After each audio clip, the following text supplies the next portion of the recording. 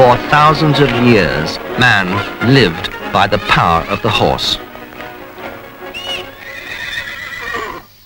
Horsepower was not only a word, it was a fact, a force, a necessity, and a unit of measurement.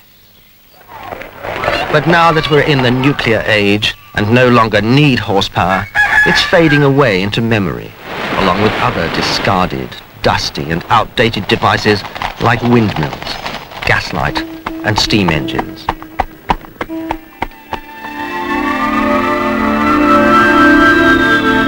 Part of our past.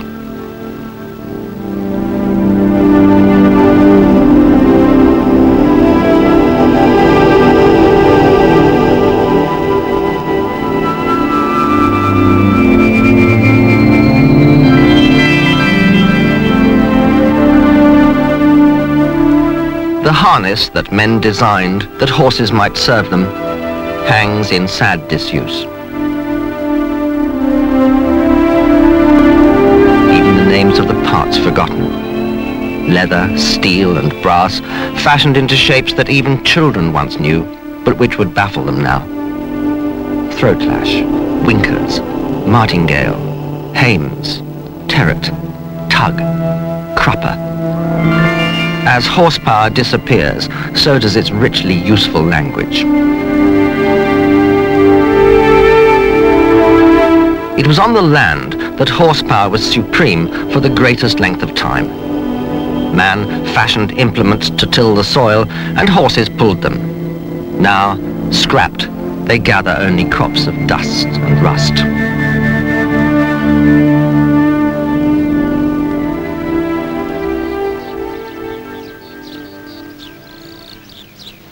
The very landscape of Britain was shaped by horses, as men used them to clear the forests and bring light and air to the earth to make it produce food.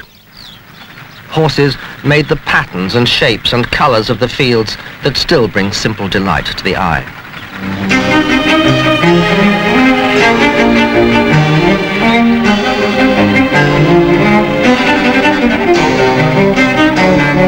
Horses tilled the land with plough and harrow as crops were grown to the natural rhythm of the seasons.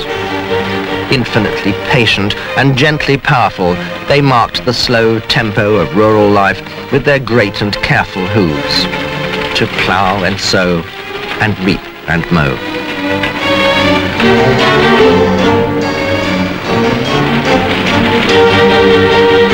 And every summer, when the corn was ripe, the horses trod the fields to reap the harvest that grew in the furrows that they had ploughed.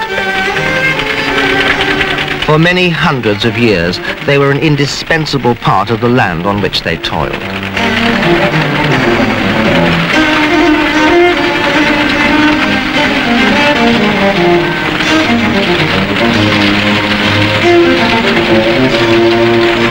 As they worked, they made the land richer, and when the crops were safely in, men and horses knew that fresh haystacks and full barns would sustain them through the winter, until spring came, and it was time to sow again. At harvest Thanksgiving festivals, men were truly grateful that they and their horses had provided once again. As the harvest hymn proclaimed in 1,000 village churches, we plough the fields and scatter the good seed on the land. With the help of horses, they might have added.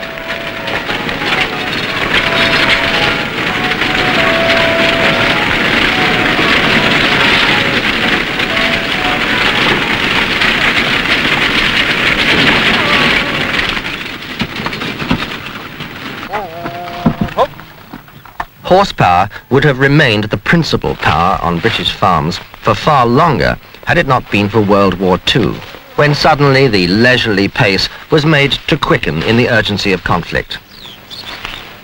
An extra 6 million acres of land had to go under the plough in order to feed the nation in wartime. And although nearly 200,000 tractors were brought into use, the horse was still widely used.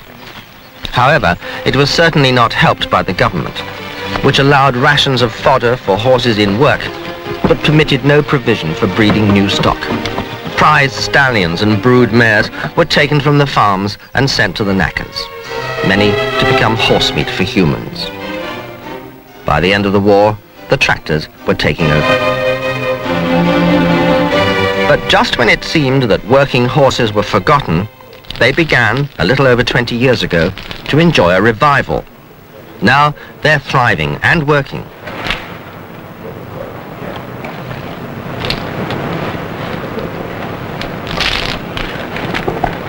This is one of the famous Whitbread shires that have done so much to reawaken enthusiasm for the heavy horse.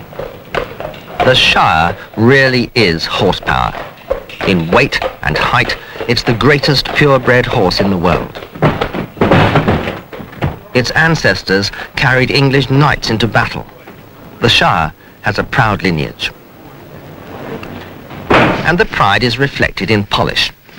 Among men who work with heavy horses, it's unthinkable that they should ever look anything but their beautiful best.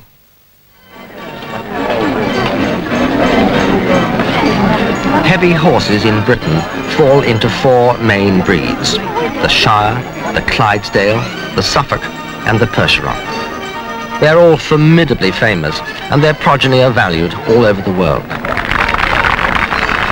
The men who judge them at competitions, shows, and parades could never, of course, mistake one breed of heavy horse for another. For the general public, though, it is a bit difficult. A Shire, for example, can be black, brown, bay, or grey, and the Suffolk may be 7 different shades of chestnut. So perhaps it's best simply to enjoy the majestic presence of these mighty and willing creatures and remember just one fact about them. They all weigh about a ton and can pull 5. That's horsepower.